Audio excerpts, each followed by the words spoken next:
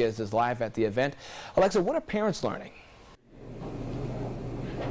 Bibb County Sheriff David Davis is here tonight along with some of his members from the Gang Task Force unit, but he said before this meeting started that the people who really deserve the credit here tonight are these guys back here, Next Level. They're the organization that's putting this event on, and they also host summer events and summer activities as well as after-school programs to keep kids busy. Some parents inside were telling me that they absolutely love this program. They help their kids out with their homework, give them things to do after school and things like that.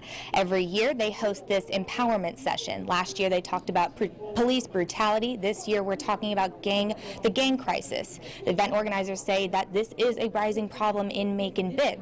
Some of the parents were telling me that they want their kids to be informed, that knowledge is power basically. They're going to take this information home with them tonight and have a conversation with their kids. Bibb County Sheriff's Office says the main thing that you can do to help your kids and help prevent them from joining a gang is to just talk to them, have those conversations at home. I'm going to give you guys more details about this information session tonight coming up on the news at 11. Live in Macon, Alexa Rodriguez, 41 NBC News.